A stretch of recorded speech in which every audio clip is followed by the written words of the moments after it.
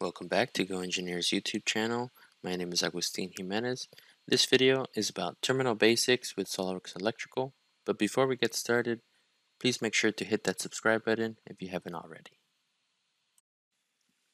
When working with terminals in SOLIDWORKS Electrical schematic drawings, you really have two methods here.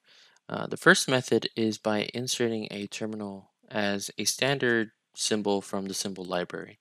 You'll go into your library as you normally would, select the symbol that represents your terminal, bring it into your drawing, place it, add your typical properties, uh, manufacturer information, things like that. And that will result in a symbol on your drawing with terminal information. You can pull that information into BOMs and things like that, or reports. But that's as far as this method can take you as far as functionality. There is another method here in SOLIDWORKS Electrical. Under the same tab, the schematics tab, there is a command for inserting terminals. You can insert one at a time, or you can insert multiple. When you insert multiple, like you see here, you draw a line and you place your terminals. Now this line can be shown in the drawing. You can either turn that on or off with this option here. And the way this works is you draw a line across the wires that you want to add a terminal on. You can go from top or bottom, doesn't matter. And then you place this arrow in the direction that you want your wires to be coming in and out. So in this case, they'll be coming in from this contactor and then out to this motor if I place it in this orientation. Now from here, I can still specify my marks, any description, manufacturer information, things like that. For now, I'm just going to say OK. And now I have a new terminal strip X6. Now from here, there is some additional functionality by using the terminal strip editor. If I come over here to this projects tab and I click on terminal strips, I can select the terminal strip in my project, then select edit. This will bring me to the terminal strip editor. You can also get to this editor by right-clicking any of these terminals, coming down here to edit terminal strip, and that will bring you to the terminal strip editor. There's quite a few commands in the terminal strip editor. First off, you can insert more terminals. If I want to insert one at a time, I can do so with the insert command. Insert several will give you this dialog box where you can enter in the amount of terminals you want to insert. I'll insert 2 more. Under the insert command, there's also the option to insert accessory, which is essentially an end block, and it will be represented like so.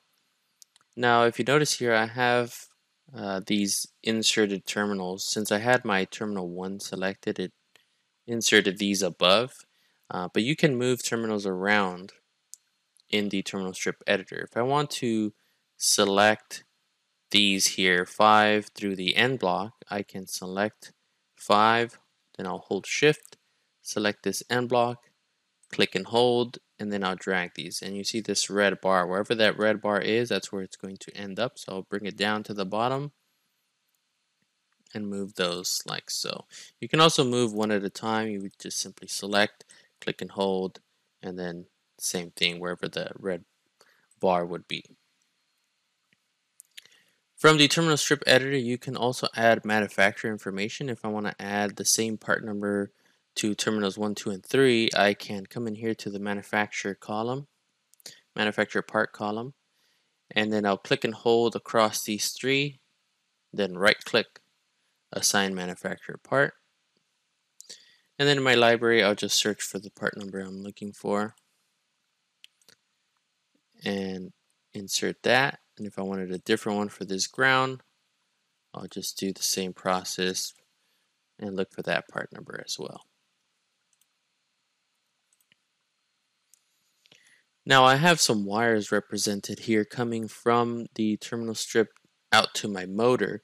If I want to represent this as a cable, I can again multi-select, then I'll right-click, associate cable cores, and if I have a cable in my library, like I do here, in my project, then I can select those cable cores and associate them to my wires, like so. So now I can have that represented as a cable. We also have bridging capabilities here on both sides of the terminal. If I wanted to bridge 1 and 2 together, I can click here, go across, right click, and then say create bridges. A great command here in the terminal strip editor is the generate drawings.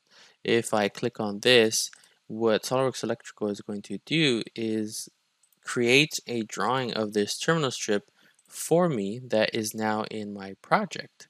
So if I double click on this guy, now we see I have an actual drawing of my strip.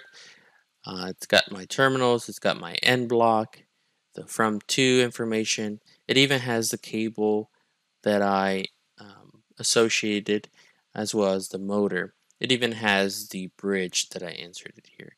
And what's great about this is if we were to go back to the terminal strip and make an edit, let's say I want to remove this accessory, I'll just right click and delete.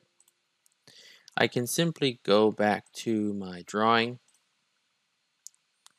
right click on my terminal strip drawing and select update terminal strip drawings. And there we see the change.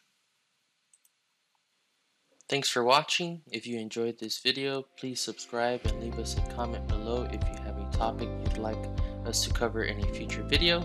Visit our website, goengineer.com, for access to professional training, upcoming events, and more from your #1 online technical resource. Bye for now.